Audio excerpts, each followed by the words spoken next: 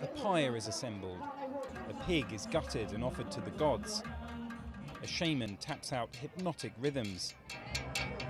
And dancers enter into a trance before the performance explodes into life.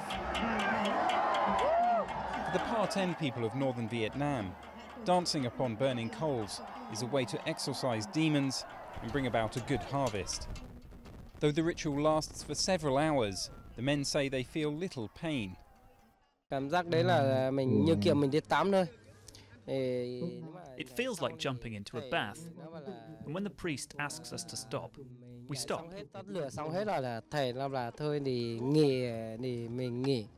The Pa fire dance was banned by Vietnam's communist authorities in the 1960s and 70s.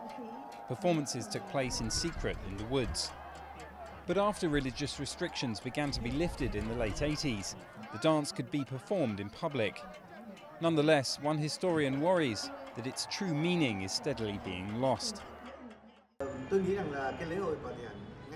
It's now getting more popular and is performed more and more, so I worry about its sacred value, whether it will be preserved or lost in time.